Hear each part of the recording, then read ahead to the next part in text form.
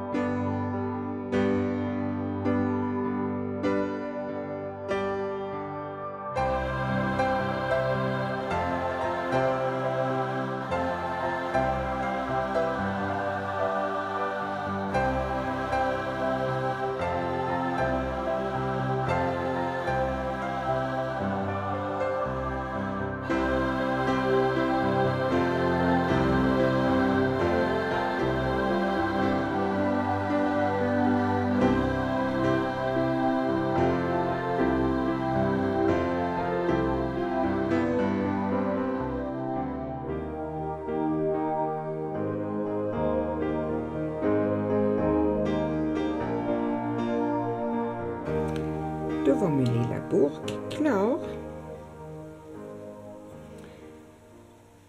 Det man ska tänka på det är att man använder ett lim som kan fastna på glas eller keramik. Och sen att man liksom får stå och hålla det så här till att det fastnar. Men nu sitter det där bra.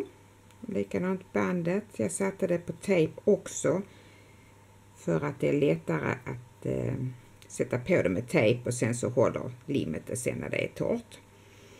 Och så ser ni att jag använder 3 blommor, en liten rosett i band, en knapp. Det har ju också flesta. Och sen så klippte jag då lite såna här pärlor och satte dit. Och jag satte detta på skarven. Så syns den inte så mycket. Nu ska jag leta reda på en burk till. Och så ska jag altra den. Och denna gången tror jag nog att jag tar papper. Det var allt vad jag hade visat idag. Tack för mig. Hej då!